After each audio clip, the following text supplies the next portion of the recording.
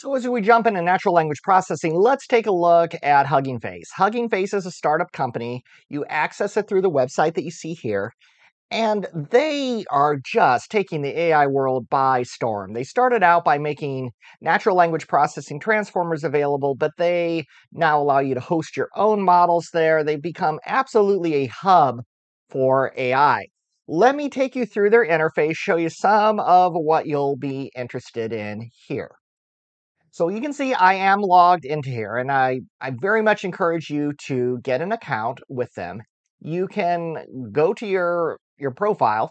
You can see I have not done a lot with Hugging Face yet. I could be uploading models here or data sets. I usually put my data sets at Kaggle, but I could certainly put them here, and maybe that's something I should look at. You can go to your account and then settings, because this becomes important. And over here, you'll see access tokens and also SSH and GPG keys. Access tokens are what you'll probably make use of. Let me see if it shows you anything that I will need to delete. No. So I have created an access token here, and this access token allows me to use my account here in an automated Pythonic way. So I can basically download other models that other people have created. And I made use of this earlier in the class and pointed you here to get this. This is free. You're not racking up any charges, unlike when you go get, say, a ChatGPT through OpenAI token. SSH and GPG keys, you won't use those until you start uploading models to it. I believe that's probably doing authentication. And so what you'll be interested in here is if you can go to models, data sets, and other things. We'll get into some of these in a moment, but let's look at models.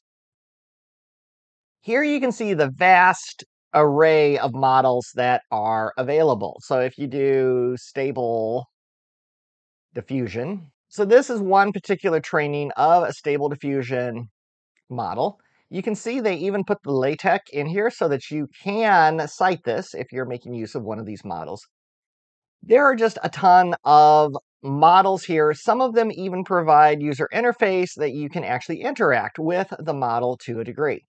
For instance, the hosted Stable Diffusion, it's there as a space. We'll see those in a moment, but you can even use this for Stable Diffusion.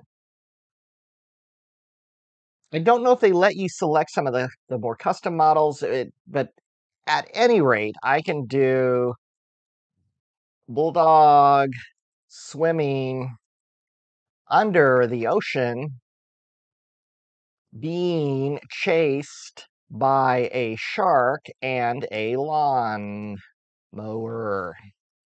Generate image. I like to just give it the most random thing I can think of.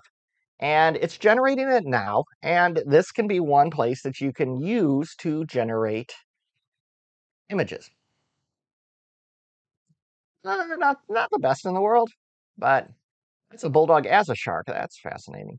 But anyway, this is this is just one example. He looks very scared there. Data sets. This is similar to the Kaggle data sets. They put a variety of data sets with images, other things as well. And this is just a place that you can host your data sets.